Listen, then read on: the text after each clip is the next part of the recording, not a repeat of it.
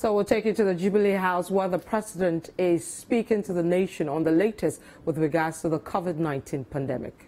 Students, teachers and non-teaching staff in danger by this reopening, citing the examples of other countries who have done so and recorded spikes in their infection case counts.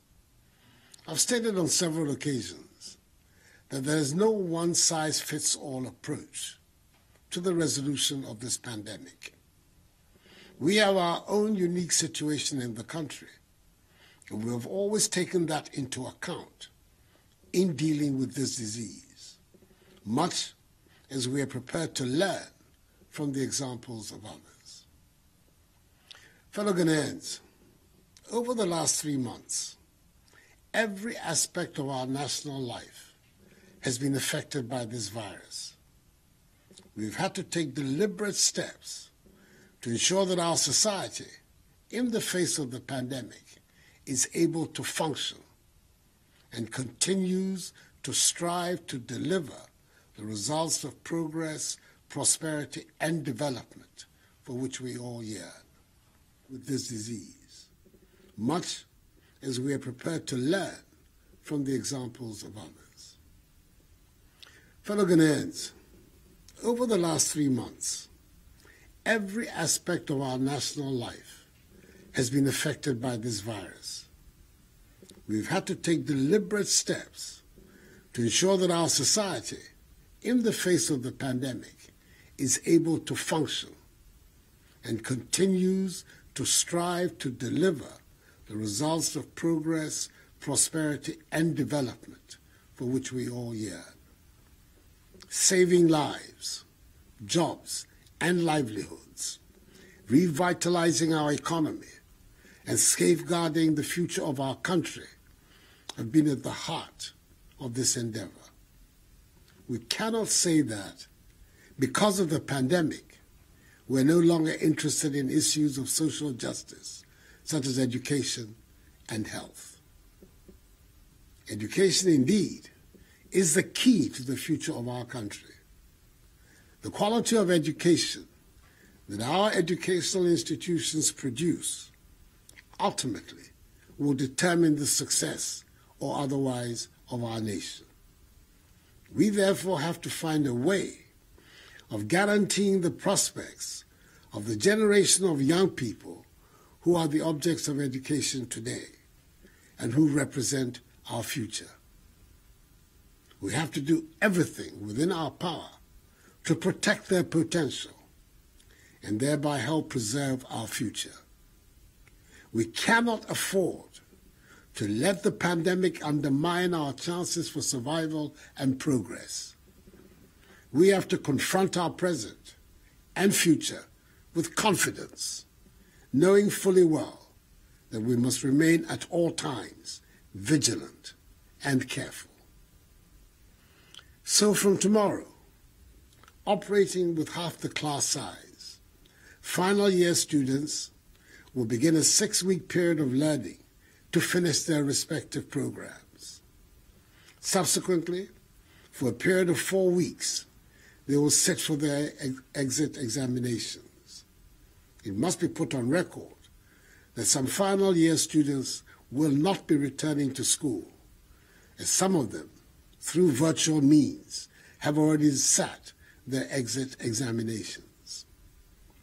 Prior to their return to school, government, through the Ministry of Education and the Ghana Education Service, has ensured that all tertiary institutions, public and private, have been disinfected.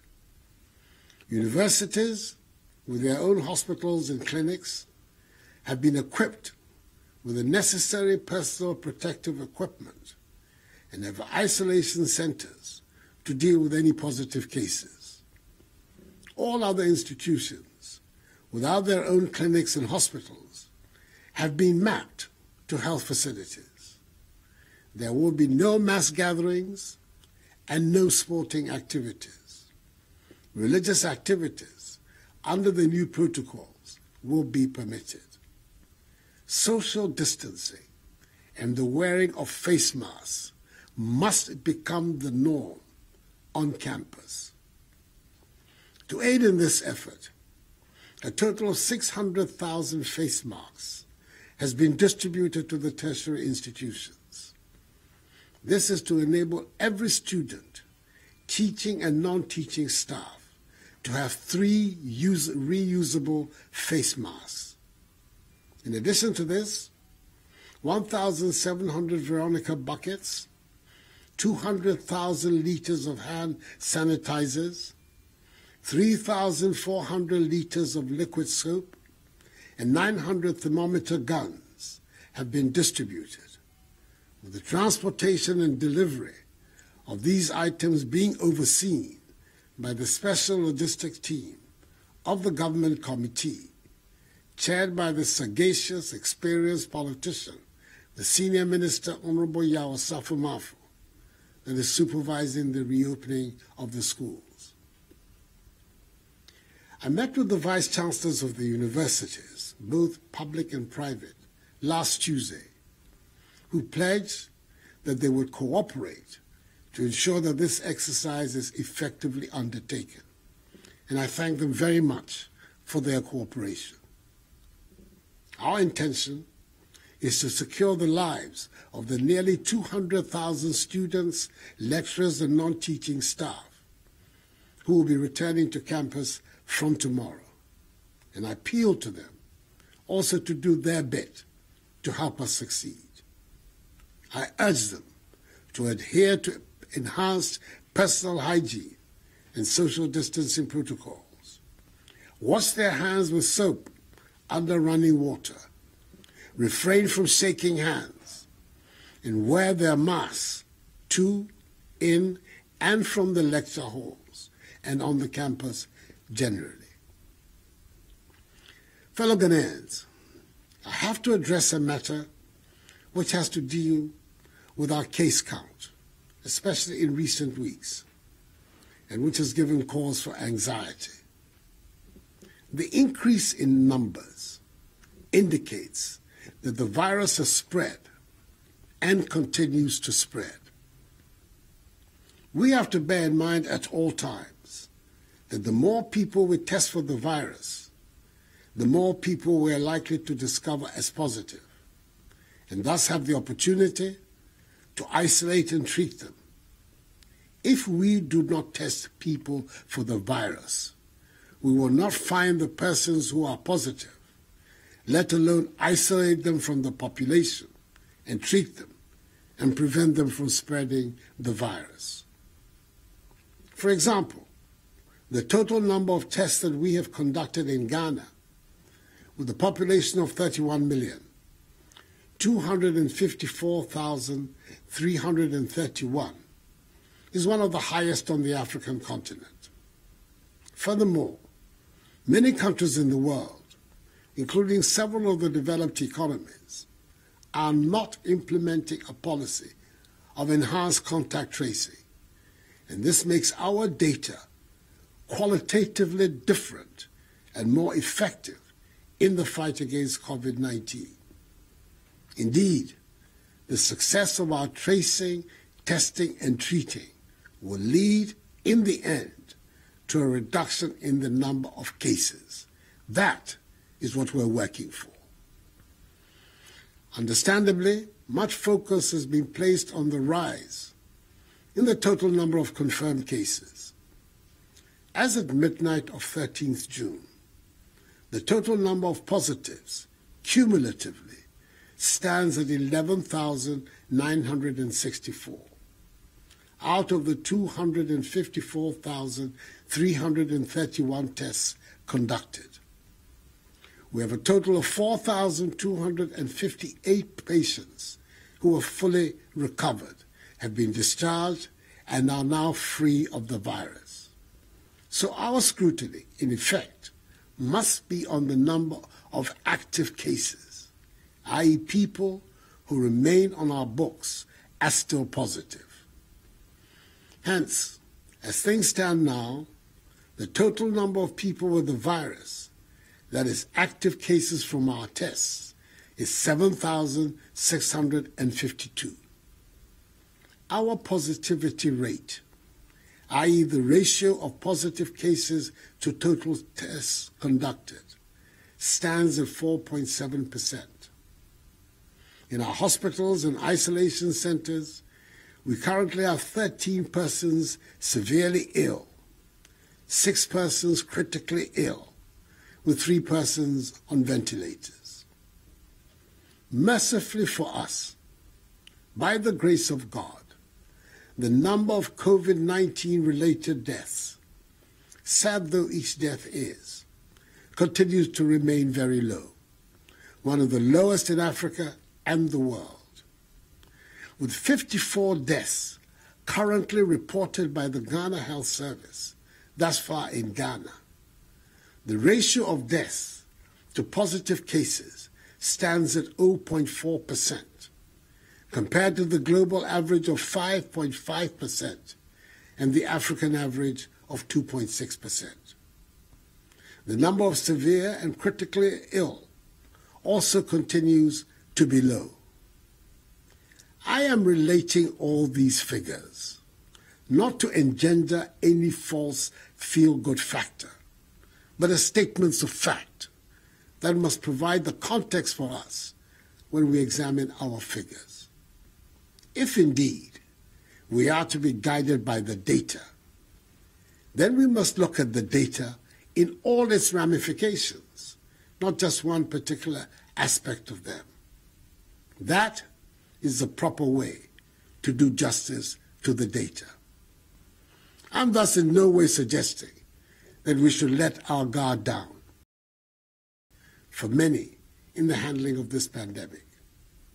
On the contrary, as we begin to ease the restrictions, we must be even more disciplined in our adherence to the personal hygiene and social distancing measures we have become accustomed to.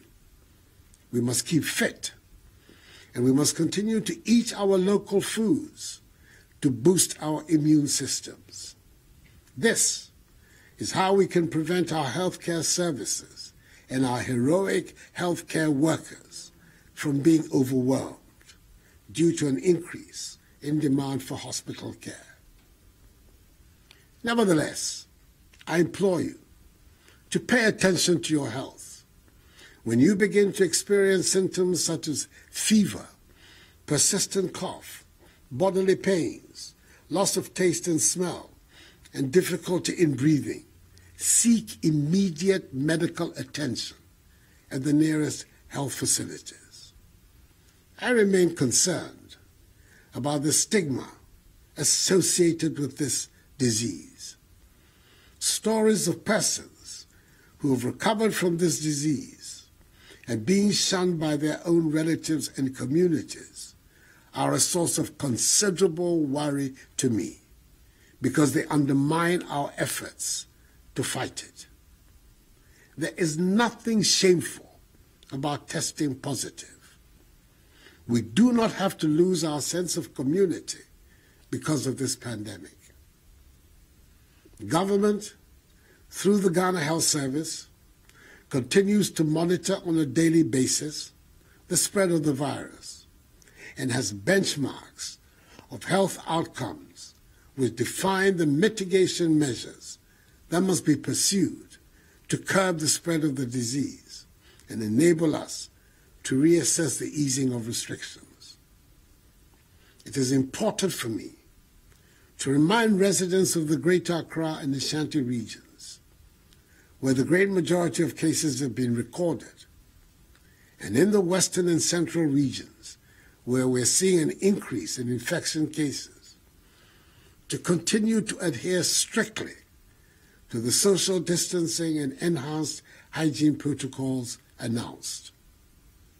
With the doctors and scientists telling us that the virus is transmitted from human contact through talking, singing, coughing, and sneezing, which results in sending droplets of the virus from one person to another. Residents of these 4 regions, and indeed all Ghanaians, must remember that the wearing of masks is now mandatory. Leaving our homes without a face mask or face covering on is an offense. The police have been instructed to enforce this directive, which is the subject of an executive instrument. Let me repeat, our survival is in our own hands.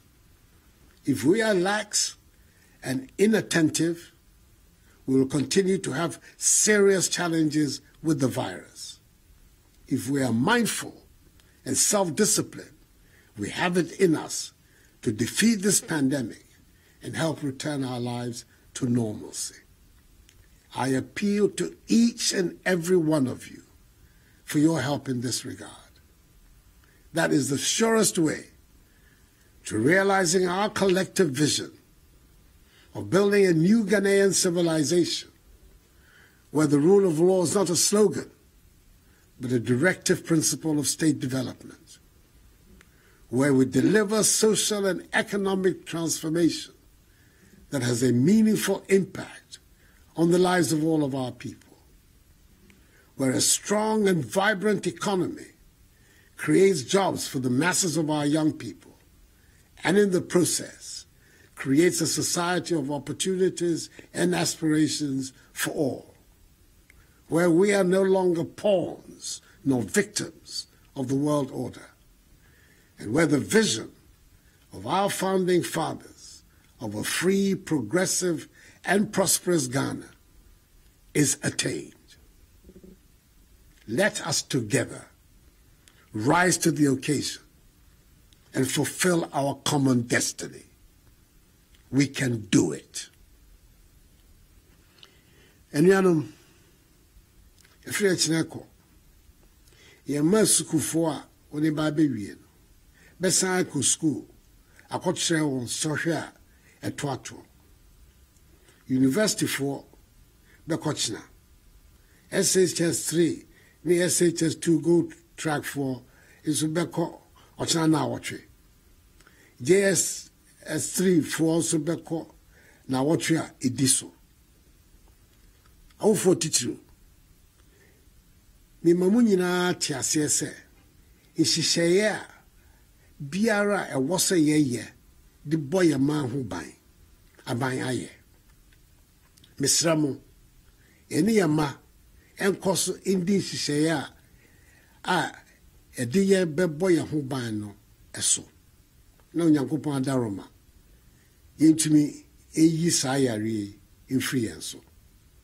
Anyame me kejewɔ obi fe na abagbe school na Bayer school na Amangma ame nagbe wolue University B Bayer wo ni SHS 3 ke SHS 2 go track B Bayer was Ochi JSHS 3B Bayer school Ochi enyomne ni small ni nye fe nye no yake wotogbeji ani fe ojugba ni waka wo ba ni ibaha wo bi efe aya school bisani ko behi min panyafai waka wo bi efe abomode ni bi efe ni nke ye yano ni modromo waka neke helane aje wote.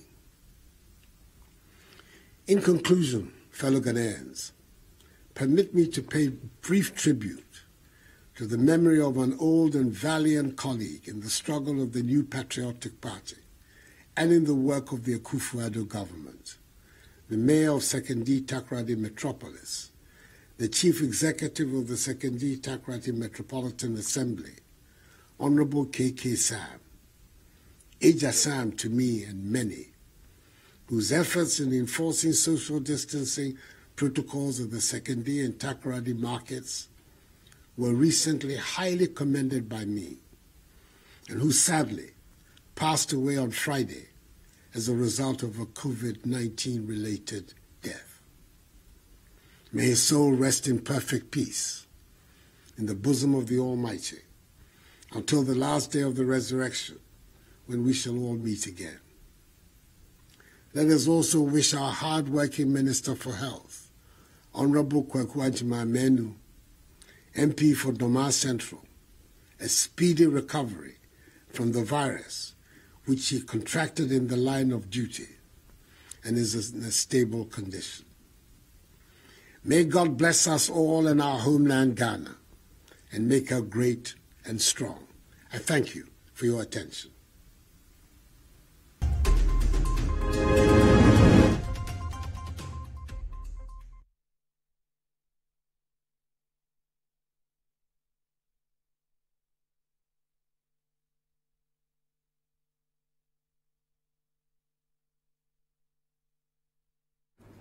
So that's interesting. At least a confirmation of the health minister having contracted the virus, which we carried yesterday. A very shocking one too. I mean, there were some denials, and we're not sure if indeed the journalist who claimed she spoke to Agyeman-Manu really did, and Agyeman-Manu said that he was not positive and that he was just resting, because that has actually subjected him to public ridicule, and it's pathetic what people are doing on social media against the Minister for Health.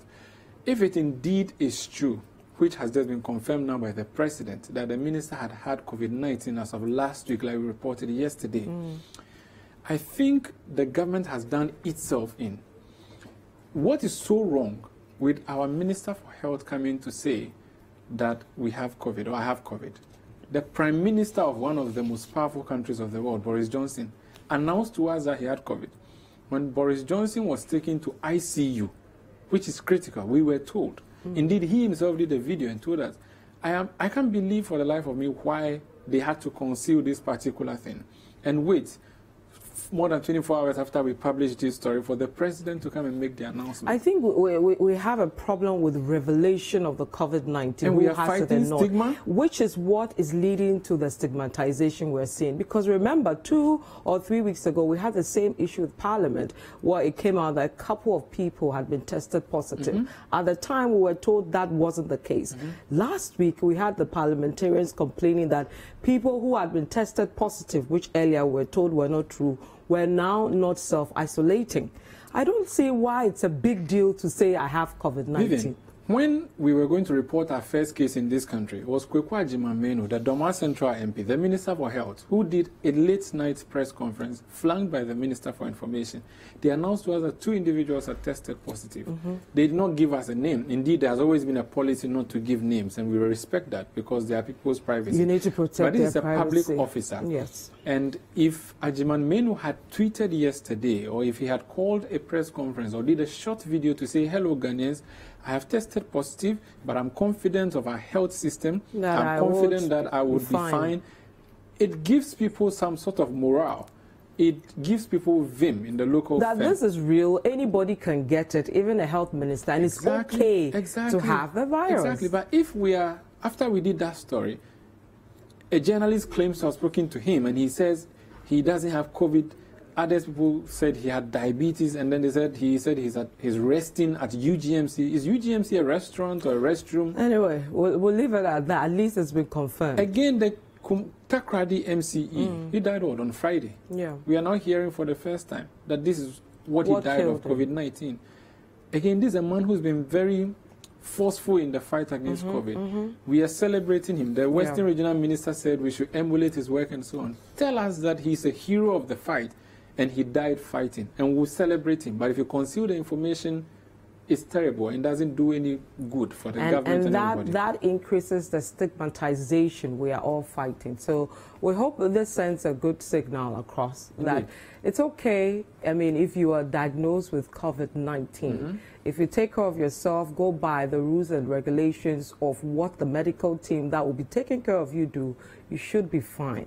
And we should stop, concealing and treating people who have contracted it as if they are, we are better than them. Yeah, indeed. It's an unfortunate one. I like that the President spoke to us, but that tail end is painful that they had to take the President to come and make this announcement. But of course, there's an announcement, and we have to move forward. So if you're out there, just protect yourself, be careful. If even the Minister of Health, who sits on top of Ghana's health structure, is not safe or immune to the virus, then you and I ought to be careful. Okay, so we have to practice the safety protocols and all that as advised by the president and the medical teams we have in the country. Let's still stay with the COVID-19 and look at tomorrow, Monday, and preparations towards the reopening of schools for final year students. And management of the Kwame Nkrumah University of Science and Technology assured that it will ensure all COVID-19 safety protocols are adhered to as it is set to reopen on Monday. According to the university, they are expecting only about 1,500 out of the about 13,000 final year students, as most of them are supposed to complete their courses online, except for those who are pursuing human-centered programs with practical left. Now, City News' Edward Oponmafo has more in this report. According to the university authorities, students who are supposed to report to campus include medical students in 5th and 6th years, final year nursing, midwifery, pharmacy, veterinary medicine, and those pursuing optometry. They are supposed to use 3 weeks to complete their courses for the semester. Students offering other programs have been asked to complete their courses online, except for those who were unable to take advantage of the online platform, whose special arrangements would be made for them to stay on campus. Dr. Daniel Norris Bequin is the University Relations Officer. The total number of students who are in the final year are numbering about 13,000, out of which we are expecting about 1,500 maximum of students to report to campus. Dr. Daniel Norris Bequin outlines measures being put in place by the university to ensure that all COVID-19 safety protocols are strictly adhered to. We have fumigated the rooms.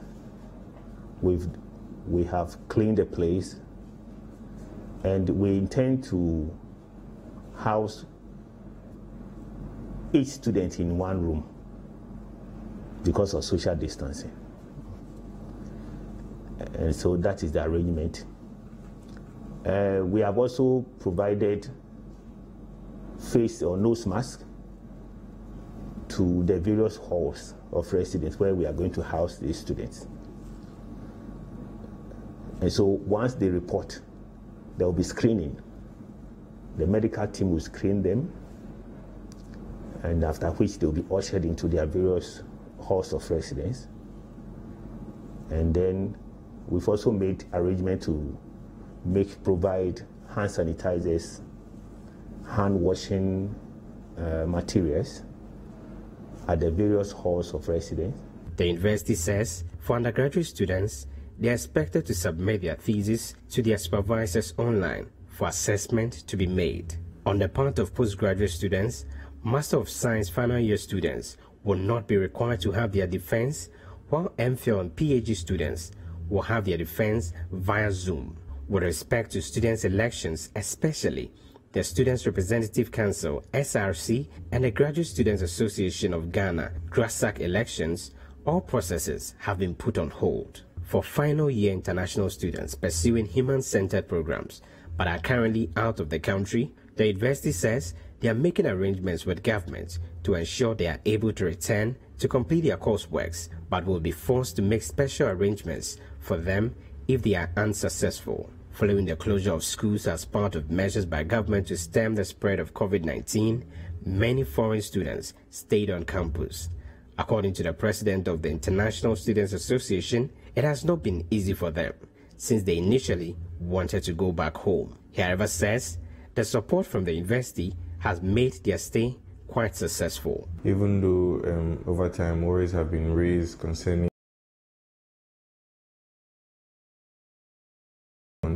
I think immediately they closed or shut the borders. That was when we actually had lots of complaints from students as well as parents, you see, because, I mean, they had no idea what was going on, you understand, and then they really wanted a lot of answers, I can tell you. But, I mean, over time, university management has tried to reduce the effect of the whole situation. They've always been here, you see, to address our complaints, our issues and concerns. From the Kwame Nkrumah University of Science and Technology campus here in Kumasi, I am Edward Oponmafo for City News.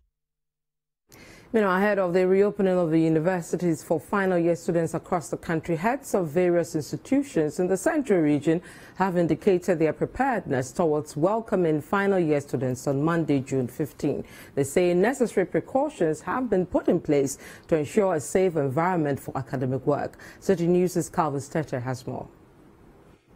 President Akufo-Addo, in his 10th address, stated government's intentions to allow final year students across the country to get back to school to write their final exams. The move is also to prepare safe ground for first and second year students to also resume after the final year students complete their exams. Institutions like City FM and TV, as part of their corporate social responsibility, partnered waste management company Zoomlion to disinfect some universities across the country. However, the universities say they have also made plans to welcome final year students.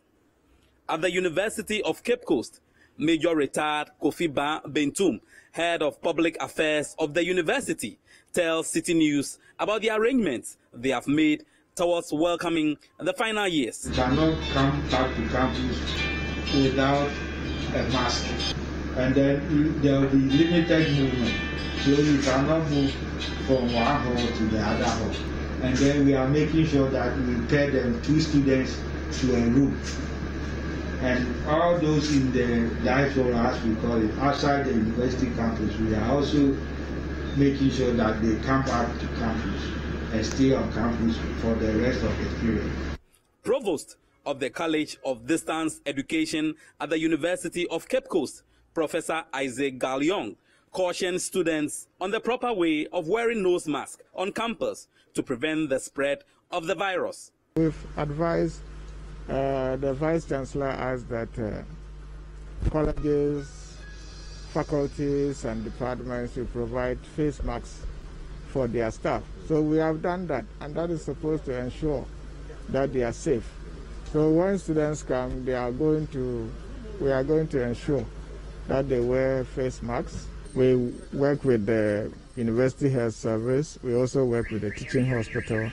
And there's a team monitoring and ensuring that anybody who shows the symptoms are tested. We are collaborating to ensure that we contain this virus. Some universities have reduced their staff strength, making way for essential staff only to be at work. Professor Andy Ofori-Brekrang, Pro-Vice Chancellor of the University of Education, Winneba, says national service persons and non-essential staff will be made to proceed on leave to make way for essential staff only. Essential staff are the only staff that we have in our offices. Almost everybody, especially national service personnel, have been asked to go on leave. Major offices are keeping not more than 1 or 2 staff in place. The request for staff to proceed on leave has also been rolled over. So here we're doing our part. And for instance, today, even if you look at management, we come to office only when it is necessary. We are operating with only 1 staff in many of the offices. The finance department, which used to have one of our largest staff, is the largest staff is operating with only about 2 or 3 staff on emergency and essential basis. So we are doing a lot on our part to make sure that we also help contain the spread of it. For the Jumaku campus of the University of Education, the situation was not different, as they were also ready to welcome students. Professor Charles Owuewie is the Dean of the Faculty of Languages. It shows, like I said, how prepared we are to receive the students, because most of the students are coming in with some apprehension whether the place will be good for them or whether it's good for them to stay in the house. But we are getting prepared for them. You're still watching the City Newsroom when we return as the New Patriotic Party prepares for its parliamentary primaries. Aspirants and delegates share their expectations. We have that story and more. Don't go away.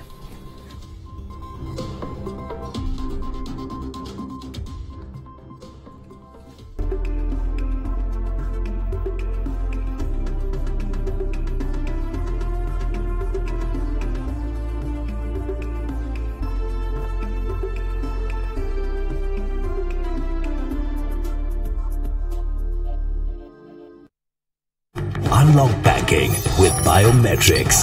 Now, you can access the Absa mobile banking app using your fingerprint or facial recognition. Download today.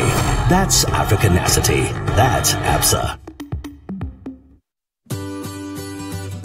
City TV is live on DSTV. Go to channel 363. On GoTV, access City TV on channel 182. On a digital TV, please press the menu button on the remote control and run a new search on your TV. Take note that without an antenna, you cannot access City TV on your television. City TV can be accessed on a free-to-air digital box like the GoTV and Star Times box. City TV, it's your world.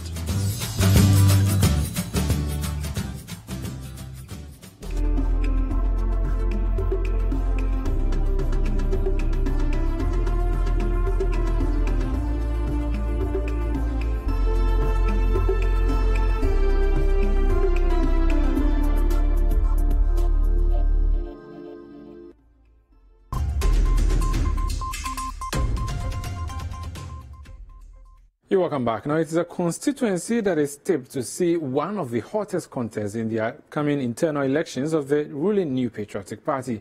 This is because aspirants seeking to represent the Bantsma constituency in Parliament are letting no stone unturned as the day of the primaries draws closer. As part of the build-up to the primaries on June 20, City News' Ashanti regional correspondent Hafiz Tijani takes a look at how events are shaping up in the Bantsma constituency.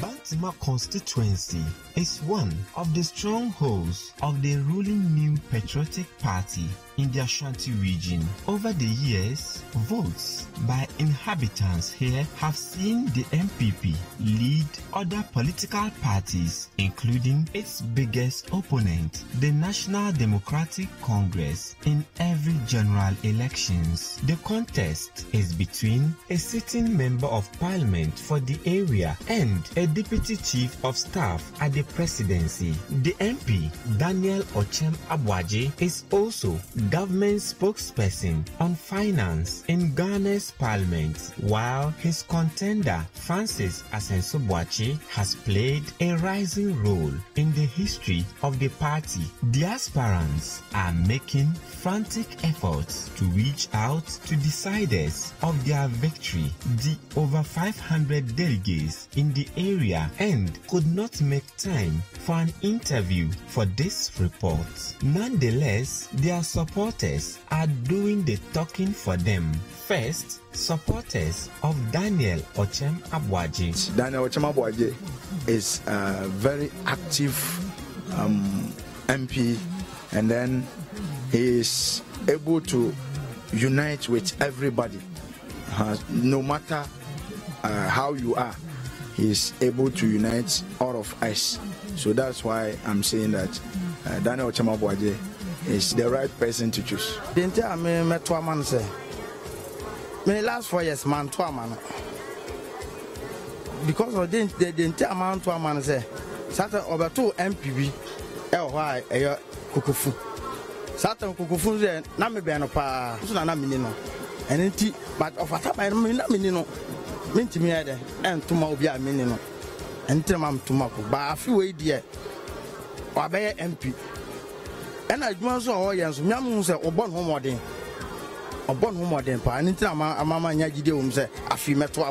Supporters of Asenso-Boakye also spoke to us. If any MP trying to come and win this election, we delegates, we have to know that we are going to take a trust person, the one who is going to take us to a place that we have never there before. So we all decided that Chief Asenso-Boakye is coming. The one that's the MP, the old MP, Ochem Abuaje, we all know that he's an ex. Whether we like it or not, he's an ex-MP. And we have a current man who is coming to help us, especially the delegates. And another especially, we women. Because when you come to delegate people, especially the women people, we are so precious. And we are the one who gave birth. So if Asenso Boakye take my daughter to any other place or give him or her a job, I'll be happy. Pepa show me free set obeti me di nkonim. Ah ni wan nyina hu aso nyina ate eye honorable Chief Asenso Boakye. Edentia. Pepa show bebre. Chese ye nua be ma no. Onyamayo. Na eniema waye wo bantima no. Mekase meka ene ye free hanko. Da bia mekase onye jene no akoye ni am yesu ni su wo ya handkerchief e mepa ni su. And say somewhere last year February no oye Patima women swing ho na me ni hu no. The come akoma ne say me devote me ho e dia ma no. Daniel Ochem Aboagye unseated Henry Kobina Kokofu in the party's 2016 primaries to become the MP for the Bantima constituency. Francis Asenso Boakye, who is also seeking to unseat the current MP, now has the full backing of Mr. Kobina Kokofu. The grounds are so solid. The delegates are yearning for him, and the entire populace, I mean the constituents of Bantama, the larger grouping, they are asking for him to assume the MPship this time around. MPP chairman for Bantama constituency spoke about preparations ahead of the main exercise. No place is going to go beyond an electoral area, and the electoral area has a maximum people of about 70. So 70 people in an area, and all the precautionary things that we have to do, we are doing. We have brought the various buckets that we need to bring. We have sanitizers, and we are getting everything in place to keep everybody who is going to be voting very safe. The Bantima constituency has been tipped as one of the hottest constituencies in the upcoming internal elections of the New Patriotic Party. But only the delegates can decide on 20th June when elections are held. From the Bantima constituency office of the MPP, Hafiz Tijani for City News.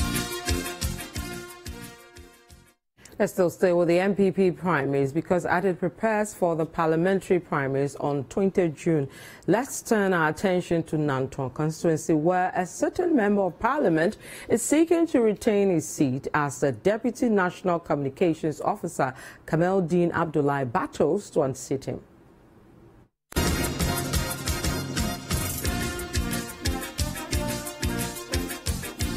The Nantong constituency up until 2016 has been the seat for the National Democratic Congress, where the then incumbent member of parliament, Ibrahim Murtala Mohammed, lost the seat to the opposition New Patriotic Party's Mohammed Hadi Tofiru by a vote margin of 895. The NDC remains strong in the constituency.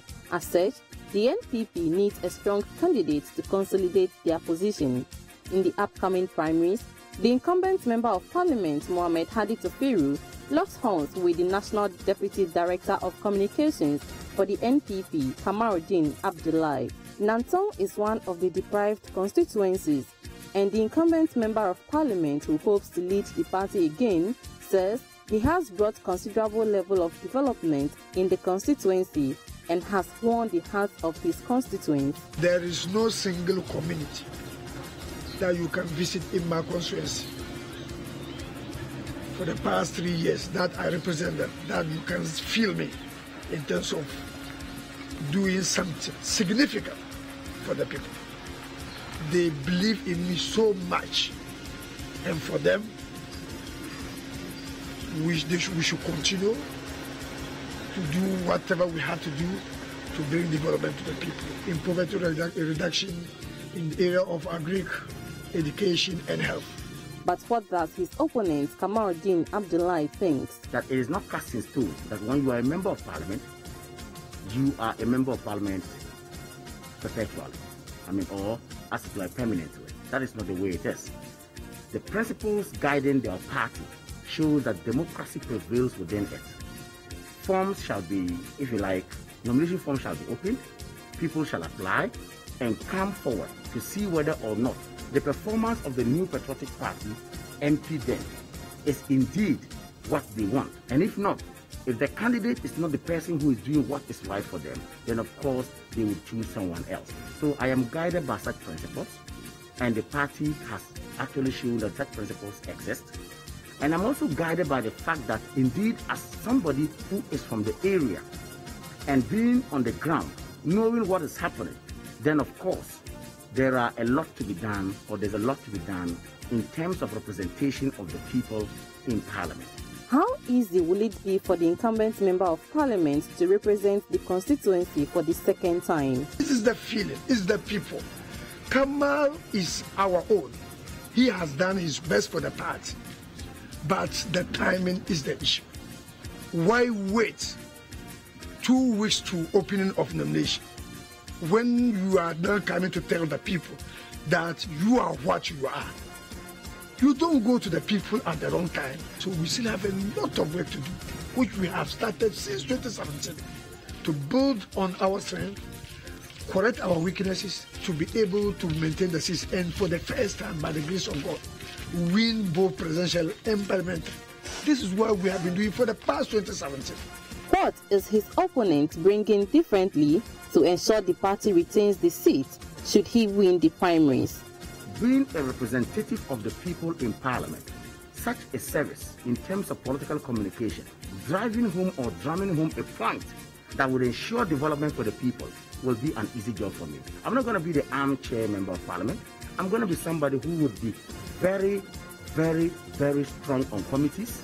I'm going to be very strong on the floor of Parliament, and I'm going to ensure that the legislative job that is going to be given to me to represent the people of Nantong constituency will indeed be seen and seen to be done so well. And they trust us on your election center to bring you more on June 20 when the NPP goes to the polls. This is City Newsroom on City TV. Stay with us. There's more coming up ahead.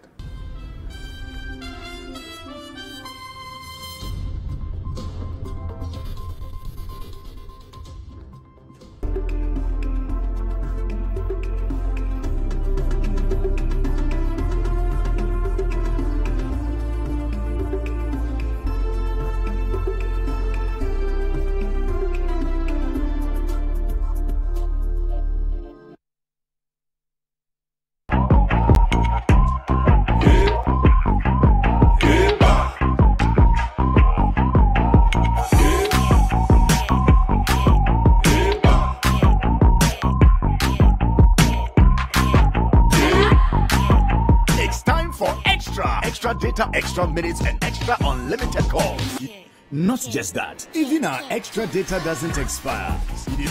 Simply dial *111# to bundle now. Airtel Tigo. Life is simple.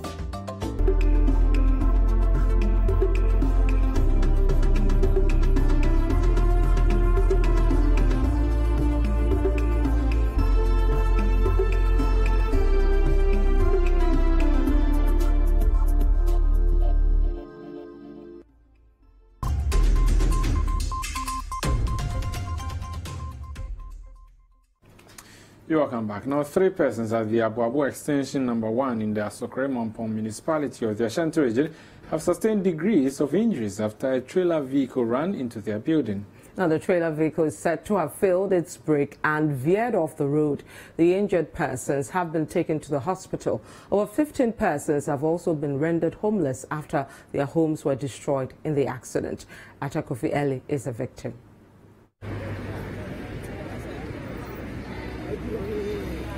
The thing that is happening, I'm inside the room. When I saw that the light is flashing like the light was making fault.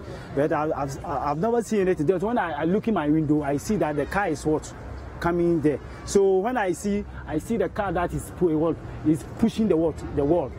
So I try to leave the room with my children. So secondary, when I watch the block on the other side also push out inside the room, and after that we leave ourselves for the room. That I see it. That's the incident. So the one of the another room get injured. So they send it to a car to Konfanochi.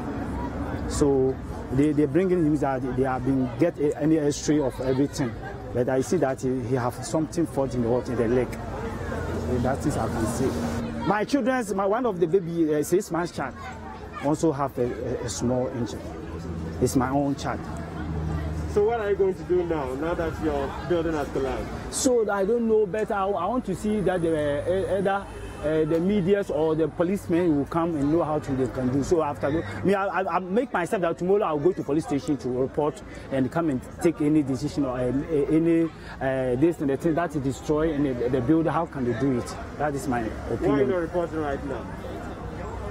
Of course, but now my wife has been coming from the town, so though I can go now go to report it. Second, the police have come here, but in myself I've never go to police station to report it.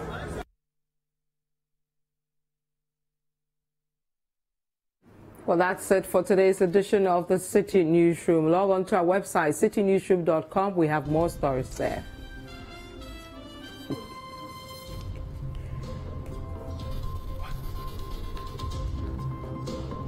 Subscribe to CityTube on YouTube for more exclusive video contents from City TV. Download the City Newsroom app from the Google Play Store and keep updated on the go. You can also watch City TV on DSTV channel 363 and GoTV channel 182. My name is Vivian Kai Loko. And mine is Umaru Sanda Amado. Thank you for watching.